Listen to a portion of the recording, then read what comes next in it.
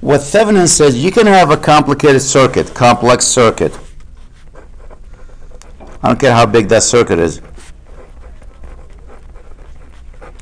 And you have a load here, a resistor attached for now, R sub L. Thevenin says we can take this entire circuit and replace it with what we call Thevenin equivalent circuit. What's the Thevenin equivalent circuit? We're going to replace it with the voltage source. We'll call it V Thevenin, in series with the resistor called R Thevenin. And this is your R sub L. So basically, we're taking that circuit, cutting it right there. We're saying, I'm going to replace this entire complicated circuit with one voltage source and one resistor. The question is, how do you find V Thevenin and how do you find R Thevenin? V Thevenin can be found by finding the V open circuit. When we cut the circuit and this is gone, this is going to be open. What is the voltage right here? That's why your V Thevenin. R Thevenin is a different way to find R Thevenin. I look at R Thevenin three different ways to do it. If your circuit has only independent sources,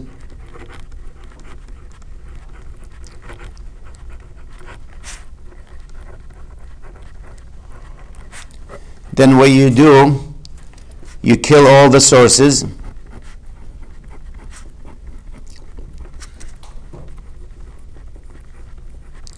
and you find R equivalent. When I say kill all the sources, what does that mean, kill all the sources? The voltage source becomes short circuit. The current source becomes what? Open circuit. If your circuit has independent and dependent,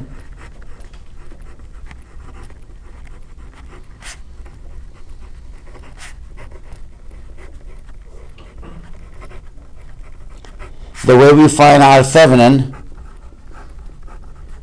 is actually V open circuit over I short circuit. And if your circuit has only dependent,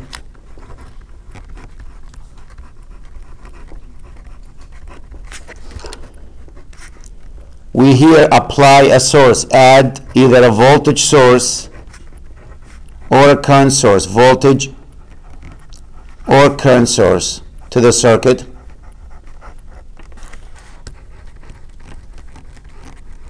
And R Thevenin will be the voltage divided by the current using Ohm's law. I'll go through all three cases and show you one by one how do we do it. But that's how I find R Thevenin. Once you have R sub Thevenin and you have V Thevenin, you can find what the voltage across that load there if you're looking for it, or the current through it. So let's take an example.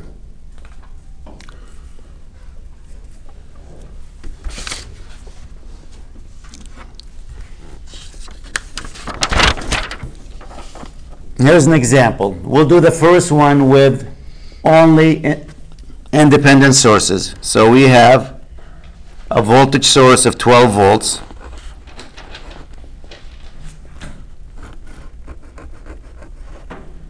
We have 3 ohms here, 6 ohm,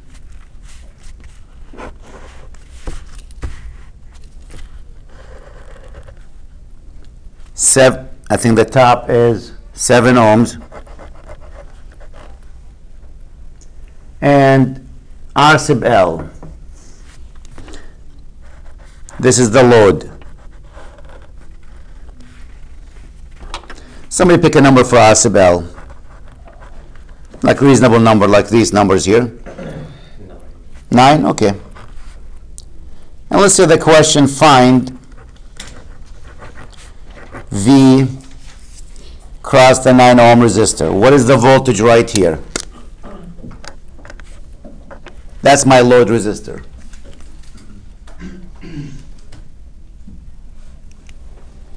What I'm going to do, cut this circuit right there. And that's it. Replace everything to the left of that with Thevenin equivalent circuit. So I'm going to take this circuit, the one you see in the red dotted box, replace it with V Thevenin and R Thevenin, and this is the 9. This is our load, which is 9. And if I know that, can I find what this voltage is? If I know this and that, isn't that voltage division? So the key to find what these two are. So let's find V Thevenin. So that's my first step. I'm going to find V Thevenin.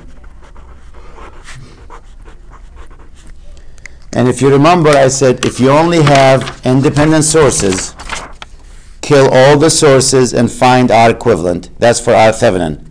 And V Thevenin, V open circuit. R Thevenin, we kill all the sources, find R equivalent. V Thevenin, V open circuit. So let's take this one out. And if I take it out, this is what my circuit looks like.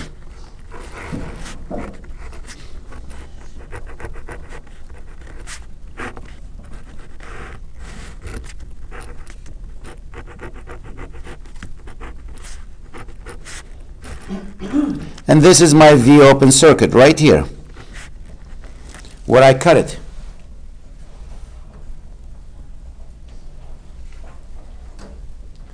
Now let's look at that 7 ohm resistor. What is that 7 ohm resistor going to do to my circuit?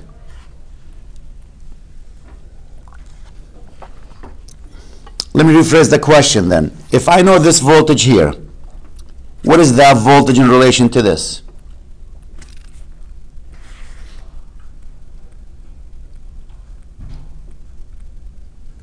What do you think? If I know this voltage here, let's say this is 5 volts. What's the voltage right here? Minus 7. Minus 7 what? 7. Well, the current. Current which way? Probably a plus to minus. Going to the right? Well, the current wouldn't be going there, would it? There'll be no current going that direction. It's an open. So what's the voltage drop here? 0, it goes to 0. 0. So this voltage is the same as this, because that's an open circuit. Current's not going to go in that direction. So this is really, this circuit, if you simplify it, is 12, 3, 6, and this is V open circuit.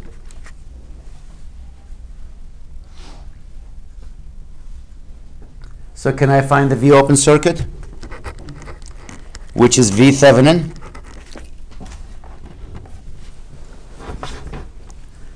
That's going to be what? Voltage division, 12 times what? 6 over the sum of them. What's 6 and 3? 9. Is that 8?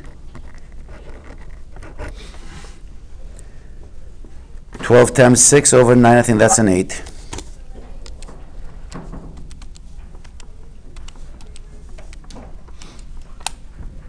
That's an 8, yep. So I found the first part of it.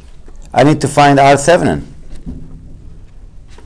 This is the circuit I want to find R Thevenin to it. Remember, when you only have independent sources, how do you find R Thevenin? This one says kill all the sources and find R equivalent. Let's kill all the sources. So here's what my circuit looks like. This is the 7. This is the 6. This is the 3. And how do you kill a voltage source? Short circuit. And I'm looking this way. What is R equivalent? That's your R Thevenin.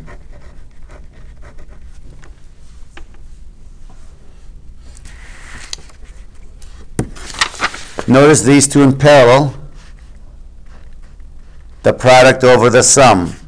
6 times 3, 18 divided by 9, that's a 2. 7.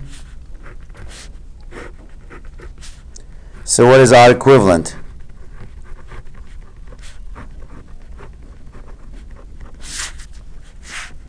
Nine ohms.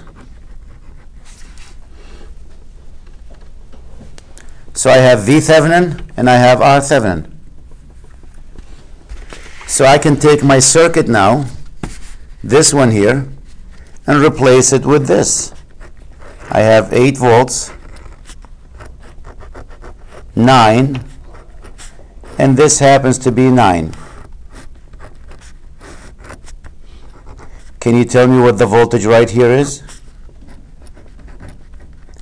8 times voltage division 9 over the sum of them, which is 18. Is that 4 volts? That's a good number. Yep, lucked out there. So that's how we handle our Thevenin. We only have independent sources. We find V open circuit, and that's your V Thevenin. And we find R Thevenin by killing all the sources and looking back, what is the equivalent resistor? Now, what about if your circuit has independent and dependent sources? Let me find one. I'll go to the back of the book and grab one.